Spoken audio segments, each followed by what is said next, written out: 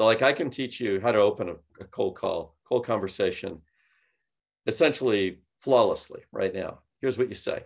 I'll just say it like you should say, like it works, right? Everybody listen up. And then try to do it yourself and it'll be hard. This will sound really easy. Ambush, you answer. And I'm using connect and sell, so I get a little beep in my ear. I don't even get to hear your voice, right? So I got to talk on the beep. It's a little unnatural. And I'm going to say, hey, David, Chris here from Connect and Sell. I know I'm an interruption. 27 seconds, tell you why I called. Now, when I said that to Chris Voss, I said, what do you think? He goes, He says, perfect. I said, great. I got free consulting that I could have for the price of standing here talking to you. And my free consulting consists of, it's perfect. My life sucks, right? He says, no, you don't understand. It's perfect. He says, here's why. When you say, I know I'm an interruption, and you hammer the word no, and you're very flat on the rest of it, and you're indicting yourself, you're throwing yourself under the bus. He talks about this in the masterclass called self-indictment. You've taken care of the biggest issue in your relationship with this person because that's what they're thinking. That's what they're feeling. So you have shown them you see the world through their eyes. By the way, he said, you want to blow it? Soften it. I know I'm interrupting your day. Doesn't work.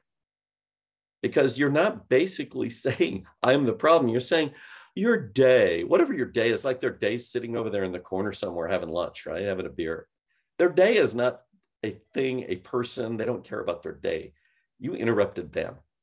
You are an interruption. You are a bad thing. This is why people won't do this.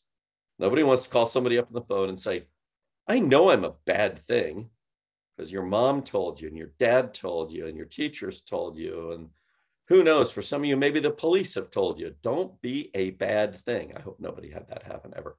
I got pulled over for speeding once. So I just wanted to say, cop told me I was a bad thing, right? I didn't like that. Made my heart rate go up. My pupils got big. My hands sweated. We don't like being told we're a bad thing. We've been told since we were little tiny kids, don't be bad. That's what we get told.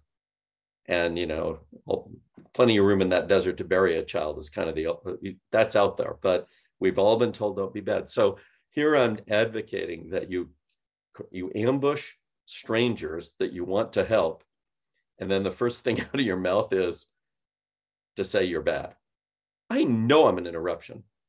And then this is a point Chris made, which I really like. He said, you flipped your voice. I said, what do you mean? He said, you changed your voice from that hard, flat self-indictment to playful, curious. I said, is that like a name of a voice you guys have in the FBI? And he says, yeah, playful, curious. We call it the playful, curious voice. It's different from the late night FM DJ voice, for instance. And he said, you had a little chuckle and your voice went up. He made his little hand motion. He said, and he mimicked me. He said, I know I'm an interruption. Can I have 27 seconds? Tell you why I called? And he had voice go up twice with a little chuckle.